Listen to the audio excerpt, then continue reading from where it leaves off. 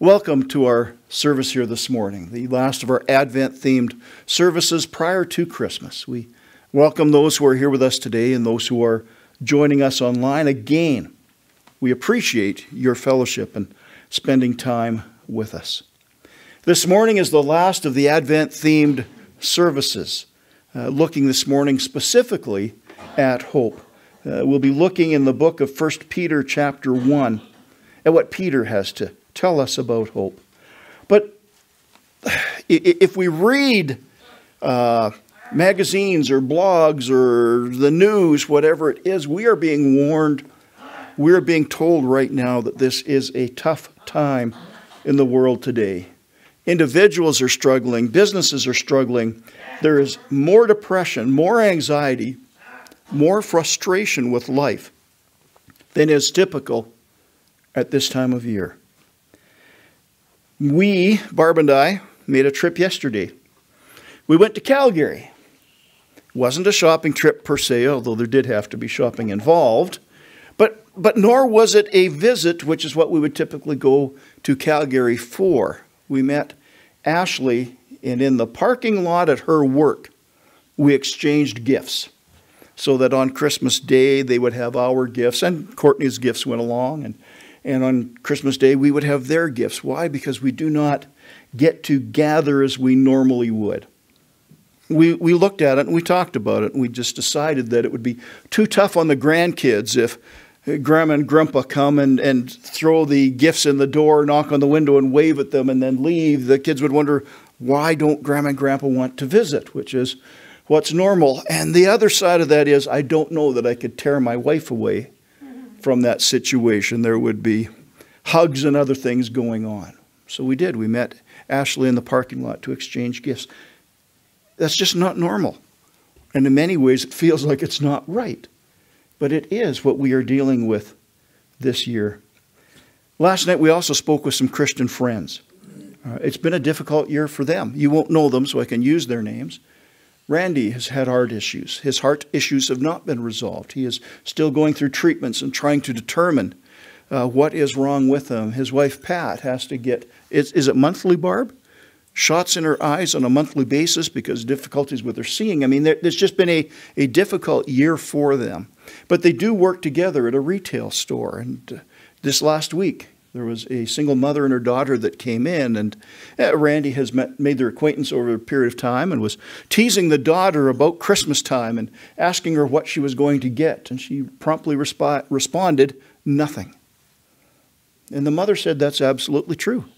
It has been that kind of a year for us. There are no Christmas gifts for anyone. And as Randy handed her receipt back, her plumbing had broke and partially flooded their basement. And so the parts they were picking up, as Randy gave her the receipt back, he gave her some cash so that they could buy some Christmas gifts and celebrate. And Randy, as he told us this story, he said, listen, it's not about me. It's about people's needs this year. We, the Christian community, really need to be aware how much society is hurting. We need to be aware of how we have an opportunity to minister that we haven't had before. I would say the majority of us here this morning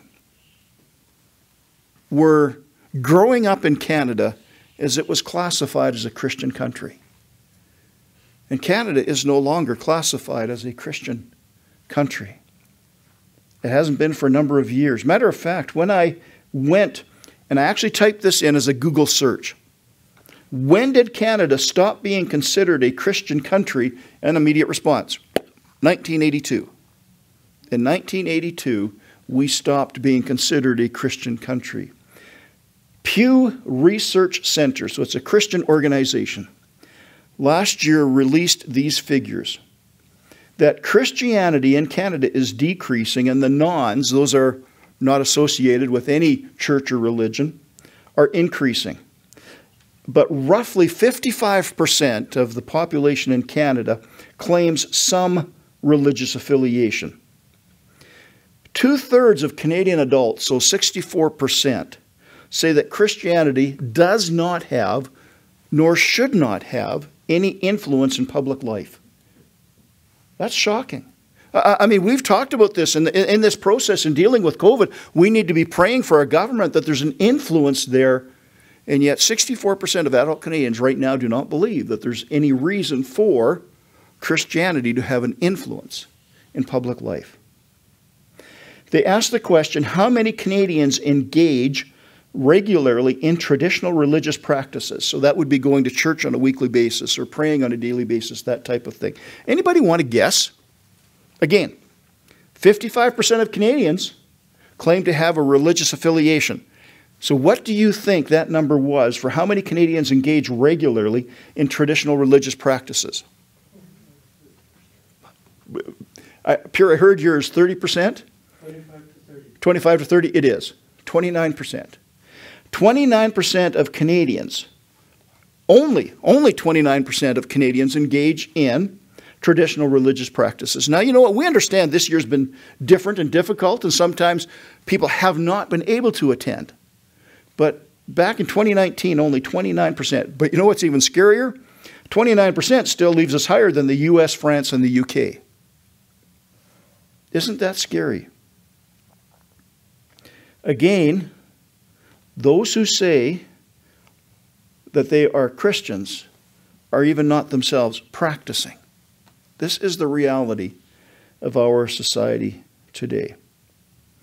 But you consider those figures. 55% of the population claims to have a religious affiliation, yet 67% says that it has no place in public. That means that I did the calculations. At least 22% of those who would call themselves Christian believe it has no place in public life. That is scary. This world needs hope, but the world doesn't have it because they don't know God. And that's not to say that we who do know God don't struggle. We do. We know that. This has been a difficult year. And it's not to say there aren't people even here this morning that are hurting. We know that there are people within our fellowship that are hurting, and it may be in different ways. But in the midst of our struggles and pains, our hardships and our tribulations, we can still have hope, because the source of our hope is a risen Savior. Amen. Let's look to 1 Peter. Look to the reading of God's Word. This should be familiar. We used part of this passage last week when we pulled out the statement, joy unspeakable and full of glory. 1 Peter chapter 1, verses 1 through 9. Peter, an apostle of Jesus Christ, to the strangers scattered throughout Pontus, Galatia, Cappadocia, Asia, and Bithynia, elect according to the foreknowledge of God the Father, through sanctification of the Spirit, unto obedience and sprinkling of the blood of Jesus Christ. Grace unto you and peace be multiplied.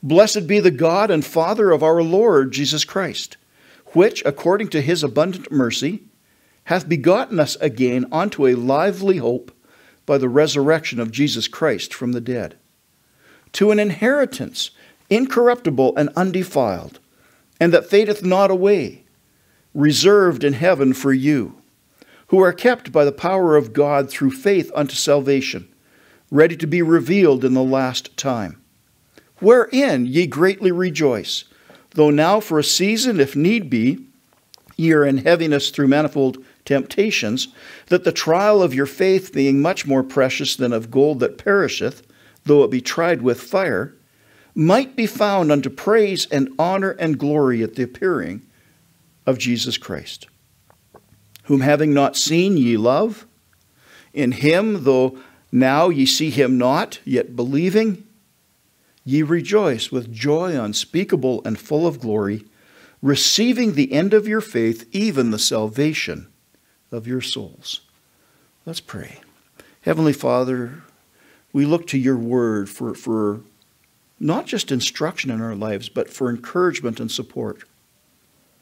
As we come to this Advent theme of hope, may we find hope in your word. May it just enable and empower us in difficult times, Lord, to recognize who we are in you, the promises, the covenants that you have made in your word that apply to us today. Lord, for those of us who are believers, we come before you with gratitude and praise. This we do pray in Jesus' name. Some year I might have to use this passage in Peter for all of the Advent themed sermons. And the reason is, in verse 2, grace unto you and peace be multiplied. In verse 3, according to his abundant mercy, has begotten us again unto a lively hope. In verse 7 and to 8, praise and honor and glory at the appearing of Jesus Christ, whom having not seen ye love. And then in verse 8, yet believing ye rejoice with joy unspeakable and full of glory. So Peter gathers here in this passage all four Advent themes and wraps them up. And I appreciate receiving the end of your faith, even the salvation of your souls. The Advent themes that we celebrate, so faith and love, or I should say hope, love, peace, and joy, are part of what we receive as part of our salvation. This morning we're just going to look at hope, but not any hope. The word that's used in the King James Version is lively. Many other versions use the word living. Living hope through the resurrection of Jesus Christ from the dead. As we were talking about the statistics earlier, we fall into the 18% of Canadians who are classified as Protestant. We have this living hope, and yet we know we can still struggle. We've heard this morning as we shared some of the struggles that we face. What about those that do not know the Lord? Where is their hope? For many years, we could look at our health or our job security or career path. For some, it was arts and music or love and family. Others, it might be fame and fortune. But in essence, all of those have been absolutely rocked this year. There are people without jobs. There are businesses that have gone under. All of these factors are affecting our community. People are living right now without hope. As I looked at Webster's dictionary for a definition, it says a feeling of expectation and desire for a certain thing to happen, or an optimistic state of mind based on an expectation of positive outcomes. How many of us are feeling positive this morning? Outside of the Lord, how many of us looking at society are feeling positive? It is a tough time. Or wanting something to happen or to be the case. With all of these, there is a certain amount of uncertainty. Came across an illustration. There was a story of a little boy standing at the foot of an escalator in a large department store. He was intently watching the handrail. He never took his eye off the handrail as the escalator kept going around and around and around.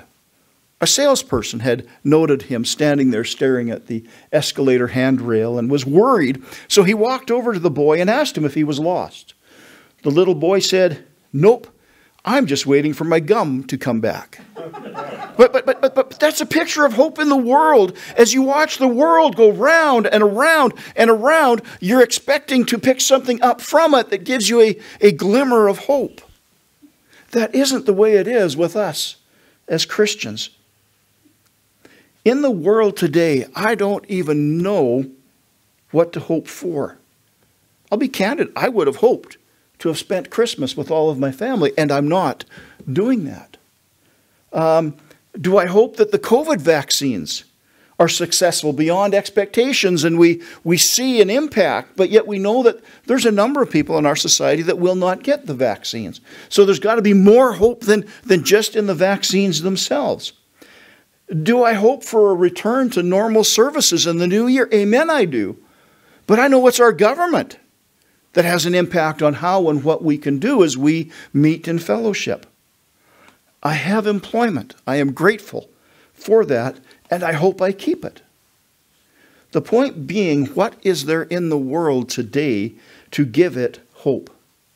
Where is the hope? I don't know about the rest of you, but for some reason, every time I said or wrote that as I was studying, does anybody know the image that comes to my mind? Where is the hope? I don't know where it comes from, but it's Billy Graham. I can see Billy Graham, Bible in hand, at a podium saying, "Where is the hope?" So somewhere in my youth, I must have seen this. Where is the hope for people today? we, the Christian community, still have hope. Because our hope is not of this world. In verse 3, Peter writes, "Blessed be the God and Father of our Lord Jesus Christ, which according to his abundant mercy hath begotten us again unto a lively hope by the resurrection of Jesus Christ from the dead." We have a lively, living hope. Here's the difference. Our hope is not a wish. It's not even an expectation, is it? Our hope is a certainty. As we've expressed hope in the past, worldly hope, I might say something like, I hope the Flames do better this year. I don't even know where hockey is at. I don't know what's transpiring there. I hope Barb doesn't make Brussels sprouts for Christmas dinner this year. But I know I'm losing there because she bought them yesterday. I hope Roman Reigns retains the Universal Wrestling Championship. And I threw that in just because I knew only one or two people here would even know who Roman Reigns is. I hope this weather continues through Christmas so I don't have to get the tractor out and plow. I say that because Barb said yesterday, boy, I hope we get some cold weather and snow soon, because she has a coat that she would like to wear. And it's too warm to wear in these conditions. As I talked to Alan, he said, yes, it could snow some more. We've only had, in my lifetime that I remember, a handful of Christmases with this little snow covering on the ground. How many feel like Christmas, honestly? Does it feel like Christmas to you? Christmas is what, 5 days away, 6 days away, whatever? 5? Does it feel like Christmas? It doesn't. It's an odd year. If I was a beauty pageant contestant, I could hope for world peace, but I really wouldn't believe in it. Why? Because people are people, and really they are worried about what they can get out of the world for themselves. The world's list of hope is a wish list, and our hope is as well if all we do is place it in worldly things. My friends, we serve a risen Savior. Do we believe that? Do we believe that God's Word is true in its entirety? If we do, we have hope, because for certainty we know we have everlasting life. We have life eternal. We have all of the blessings and covenants and promises that are made in the Word of God that apply to us now, today. This isn't a future promise. We have it now. We have hope. We serve a risen Savior. We have, as Peter has written, a living hope. Now, as Christians, we have a living hope. That doesn't mean that we won't get caught up in false hopes. Again, we can take our eyes off of Christ and look for worldly things. I hope for a new pair of wonderful slippers for Christmas because I wore the bottoms out of my last ones. I hope for restaurants to open soon so I can go back to Red Deer and get more baked brie at the keg. I do hope the hockey season starts soon because it's just comforting for me to watch hockey at home while I'm working. But you see, those are all based on worldly things. They may not come to fruition. If our eyes are on the world, our hope is still in worldly things, not in the abundant mercy and the awesome power of God the Father, who sent our Lord and Savior here that he might die upon the cross and be resurrected to bring us life. That is hope in a certainty. We know that that happened. So we come to a risen Savior, and if we believe that Christ is in fact a risen Savior, we believe in all the promises that are made to us. We believe the Bible is wholly true. There is eternal life that we will experience. There are mansions that are waiting for us, that God will remain faithful and give us strength. We have a good shepherd who will see us not just through the difficult times, but lead us to green pastures and still waters. Amen? It may mean he occasionally has to use the rod and staff on us, but that is a blessing as well. We have not been abandoned nor forsaken. Our God is able to provide exceeding abundantly for us. I really like that expression. I'm sorry. Exceedingly abundant. That is how our God sees us. Above all that we ask or think is how he supplies blessings to us. And in the midst of that, there is joy unspeakable and full of glory. And there is a living hope by the resurrection of Jesus Christ from the dead. This is our God. These are our promises. And because of the sacrifice of our Lord and Savior, as Peter records it, we have a living hope. It doesn't mean we get everything we want. It doesn't mean that life is without struggles and trials and temptations. It doesn't mean we have a life of ease and comfort. It means forever, now and eternity, we have the promise of an eternal relationship with the living God, with a risen Savior. In describing this living hope, here's what some of the commentaries said. The Pulpit commentary said this: Christ's resurrection is the means by which our regeneration takes place. We have a living hope. It is the resurrection of Christ that makes our hope living and strong. Matthew Henry said, and this well-grounded hope of salvation is an active and living principle of obedience in the soul of the believer. John Wesley said, blessed be the God and the Father of our Lord Jesus Christ, who hath regenerated us to a living hope, and hope which implies true spiritual life, which revives the heart and makes the soul lively and vigorous. How many of us this morning feel lively and vigorous? We need that hope, don't we? Amen? It needs to speak into our lives. Pastor David Guzek, if any of you have read the Blue Letter Bible, here's what he said. In speaking with those who don't know Jesus, we shouldn't just tell them of the agonies of hell they will experience, but also of the glories of heaven they will miss.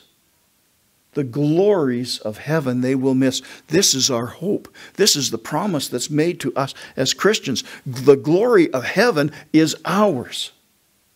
With no uncertainty, with no false wishes, it is a promise that is made to us in this word. My friends, heaven is coming.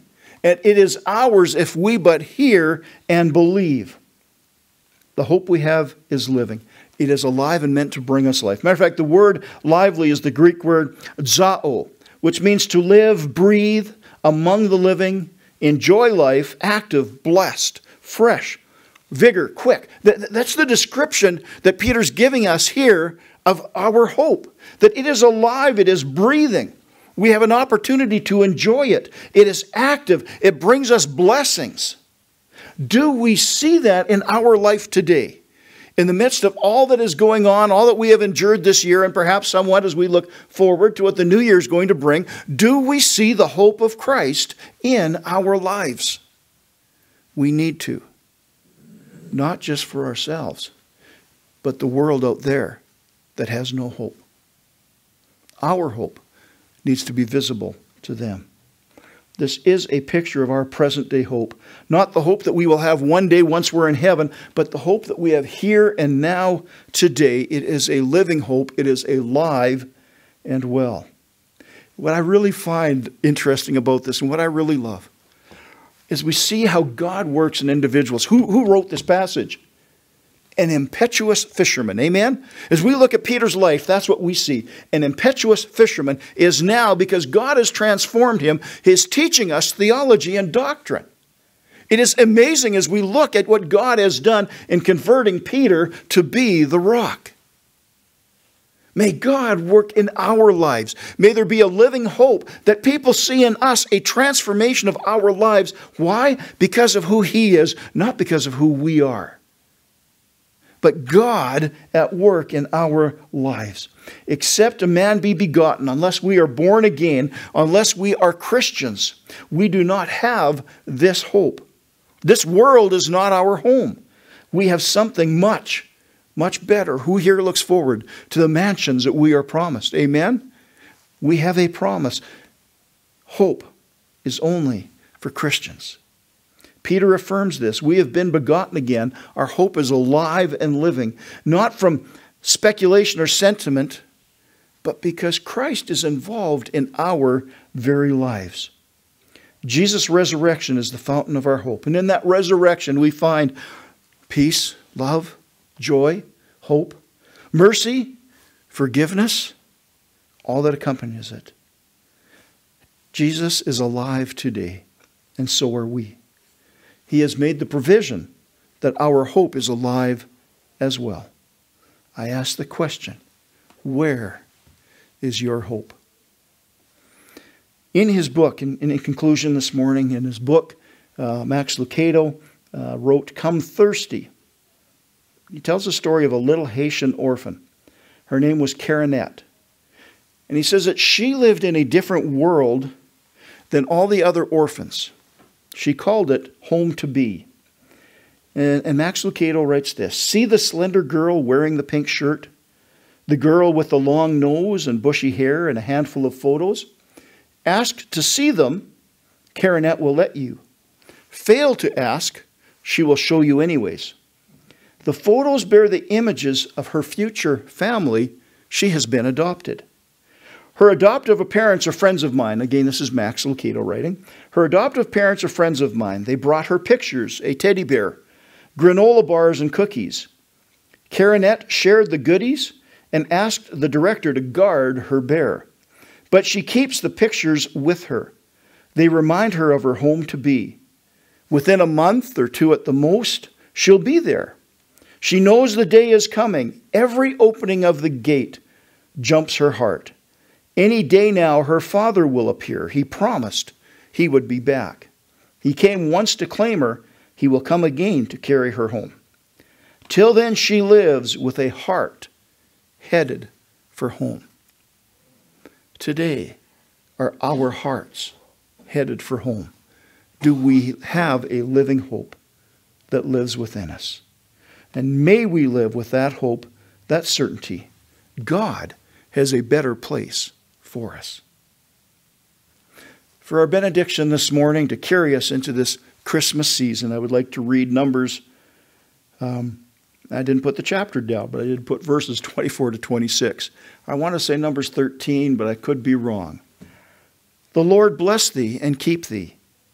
The Lord make his face shine upon thee and be gracious unto thee.